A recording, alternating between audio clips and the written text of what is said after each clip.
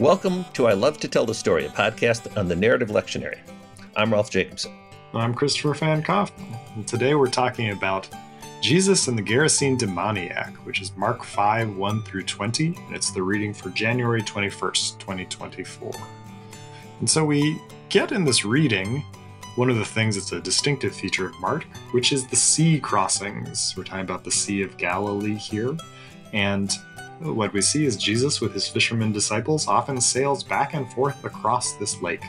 The Bible, the New Testament calls it a sea. This is the Greek word is thalassa. But to give you a little bit of an idea, those of you who are in the upper Midwest, the Sea of Galilee is about the same size as Mille Lacs, the famous walleye fishing lake north of the Twin Cities. So it's not Lake Superior size. We're not talking about a very large body of water, but you can't really see across Mille Lacs, so it's not small. So what does it mean that Jesus now is, for the first time in this story, traveling outside of Jewish territory?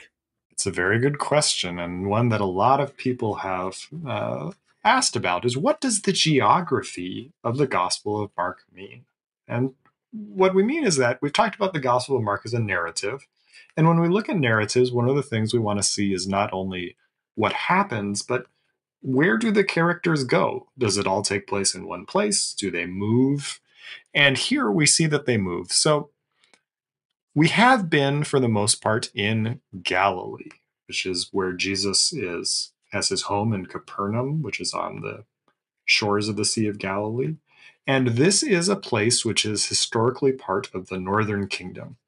And one of the difficulties that we have in thinking about Galilee is asking the question, and scholars have fought, and I mean fought, long and hard about this, is how Jewish is Galilee? And what we mean by this is that when we think about the ancient world, we have to remember that religion is very often tied to place. And when we say in the New Testament, this word that is often translated as Jews really refers properly to people from Judea, which is the historic southern kingdom.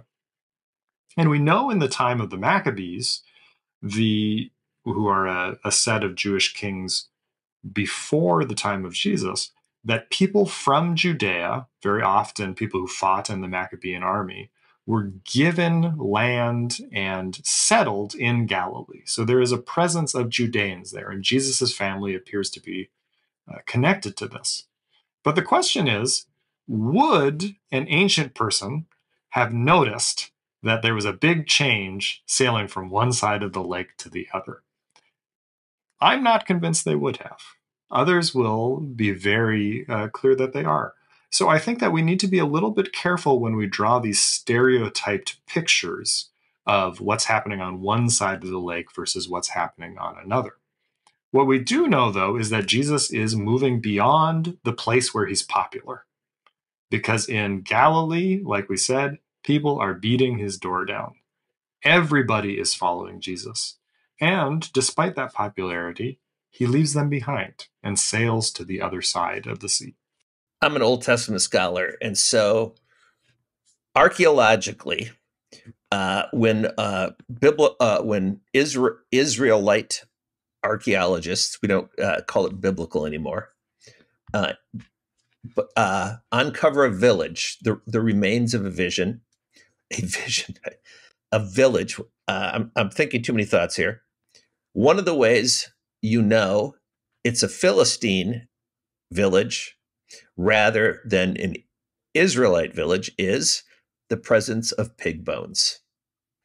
And so as you'd have villages close to each other, one's Israelite, and the next is not.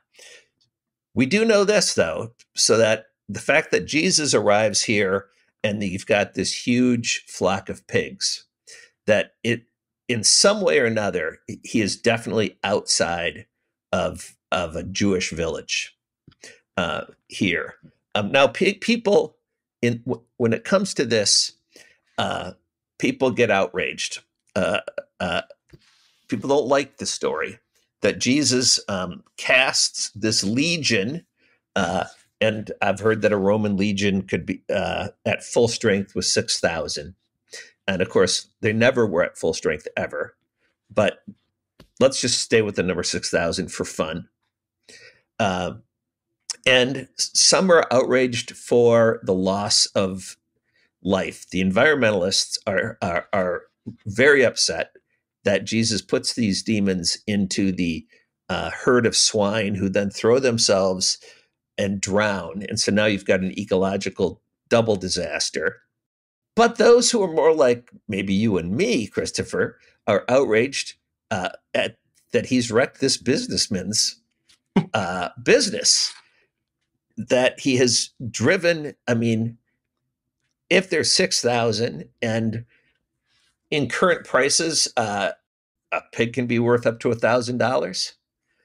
So that's a lot of money that he's cost. And people, through it all, the one thing they don't seem to ever pay attention to is the suffering of the man. And part of the offense here is that Jesus, in order to save this man from an impossible bondage, is willing to transgress all of these boundaries that we would set. And it's back to the Spirit of God on the loose in the neighborhood, that Jesus seems unconcerned by the cost, the financial cost. He seems unconcerned by the environmental cost.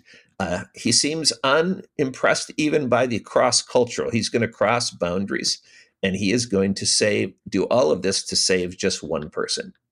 And I think that in terms of the boundaries, it's important to see that, again, this might not be obvious within our modern cultural context, in which we lack a lot of what we call taboos.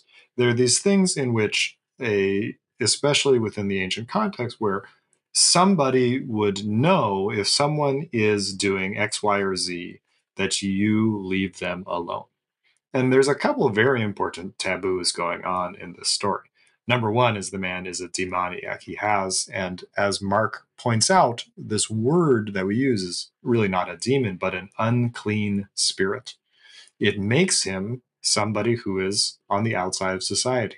Not only that, he lives among the dead. And this is an important ritual taboo we see this in Leviticus especially, is the ritual pollution that comes about when you encounter dead bodies, when you encounter the dead. And so we've got this combination going on here. And this goes back to what we talked about earlier in Mark in terms of Jesus and his disciples fasting. There are certain expectations that people have of Jesus as a religious leader, one of which being that he will avoid these things they know they're supposed to avoid, like demoniacs and the dead. And so again, here's a way in which Jesus says, absolutely not. Because, as you pointed out, this man needs Jesus. He needs his presence. And we see that the end result for the man, at least, is very good. So then you have this, the reaction. So the first part is the miracle, the delivery. But then, because the swine drown, the swine herds, right, the hog farmers, they go into the city and tell people about it. And then this man wants to follow Jesus. And the people want Jesus to leave. You know what I mean? He's caused a lot of damage to a lot of property here. Go somewhere else. And the man wants to follow him, and Jesus refused and said, go home to your friends and tell them how much the Lord has done for you and what mercy he has shown you, which is different than you see back when he's in Galilee, where he tells people, don't tell. I know we're not going to solve this today. This is one of the big mysteries and fighting points about interpreting Mark, is why does Jesus, when he's here in foreign territory, say, don't follow me, but go tell everybody what he's done for you. But back then in Jewish territory, he says, follow me, but don't tell anybody. It is a great mystery. I think one of the interesting things about this particular instance of it is that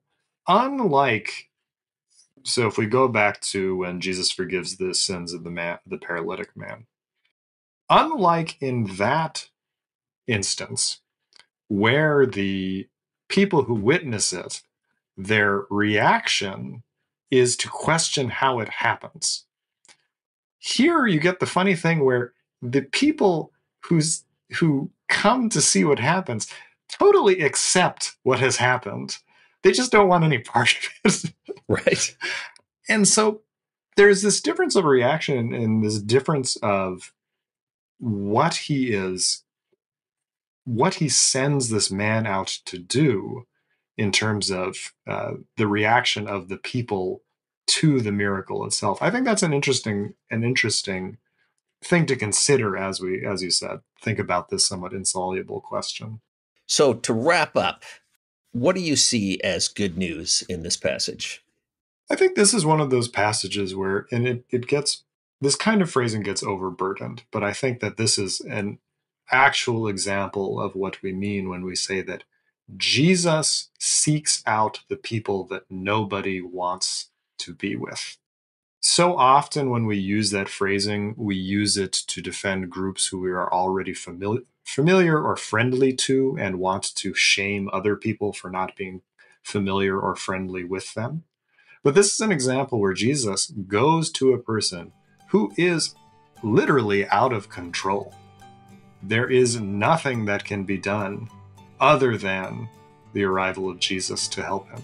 And so I think that this is, when we think about that kind of phrasing, which is so popular and such a popular part of how we think about what Jesus means, this is the paradigmatic example of who he goes to that nobody else wants to deal with.